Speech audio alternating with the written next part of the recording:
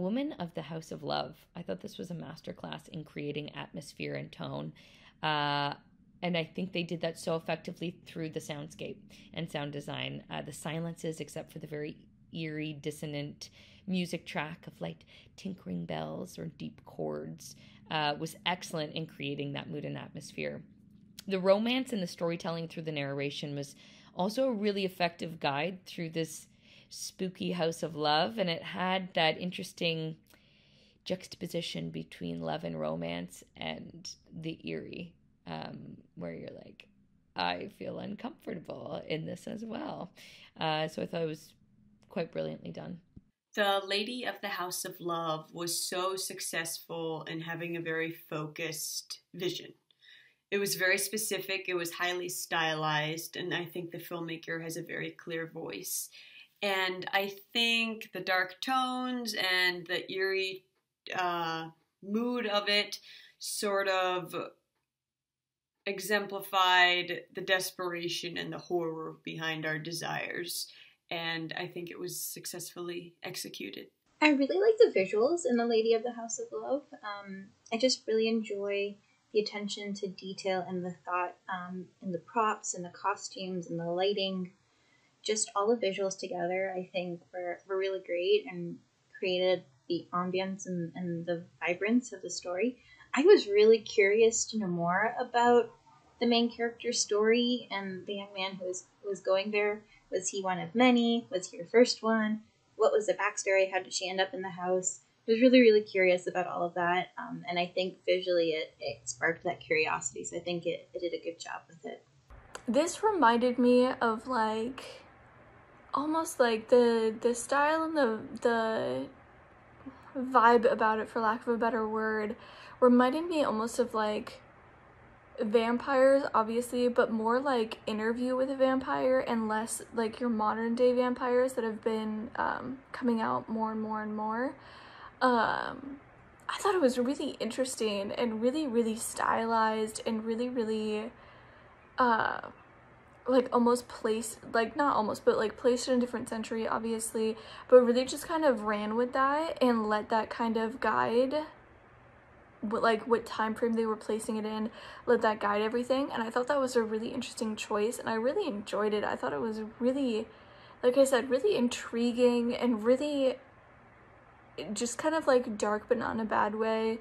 And I loved the use of the color and the light and the candles, especially towards the end. I thought that was really well done as well.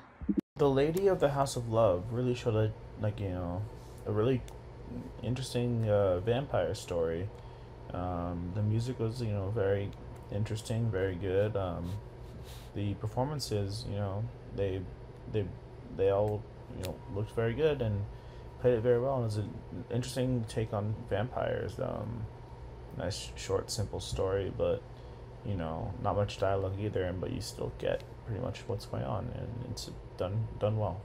This one had a very clear sense of mood and tone. It was very moody throughout, and the tone was quite consistent. I really enjoyed that. The lead performances, once again, with dialogue that was quite minimal, were strong throughout.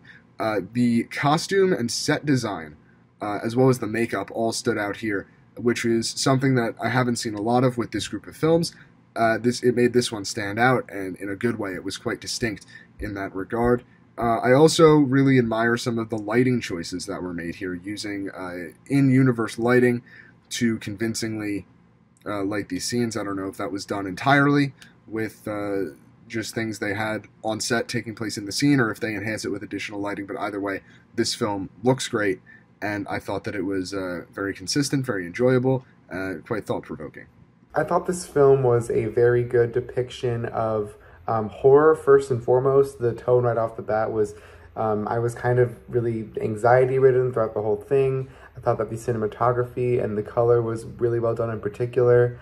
And I really enjoyed the story, most of all, I would say. I like how vague it is and how open to interpretation it is, but I would say that what I took from it was sort of a commentary on how we view virginity in this society. We like to save sex for marriage if you're viewing it through a sacred lens, and then as soon as your virginity is taken, you need to be married and stay with the same partner for the rest of your life. We also kind of view having multiple partners or losing your virginity as something that makes you almost dirty in a way if you've slept with multiple people or sort of have been with multiple partners. I think that kind of showcases how ridiculous that notion can be sometimes, because she dies after she barely even kisses the man. So I would say that this is a really good commentary on how we view sex as a society, and a really good showcase of horror. All right, I just finished watching The Lady of the House of Love, which is a very stylish and moody sort of horror gothic set up around a female vampire who normally is feeding on a variety of gentlemen callers, but in this situation runs into one that she feels actual feelings for. This is really well done in terms of the visual motives and being able to tell a story with minimal dialogue. There is some voiceover narration type dialogue that plays out, but most of it is sort of about capturing the loneliness and the quiet misery a woman is going through living this existence, and seeing how it's changed now that this young man has come into it. There's a creepy vibe that consistently works for me, and there's a general keen eye camera work wise in terms of the direction, crafting of the scene, cinematography is consistently very strong, and the closing images of the dress and the flowers give a really evocative feelings that I feel like really help provide a story that doesn't have a huge plot, have a lot of depth. So in general, this piece really worked for me.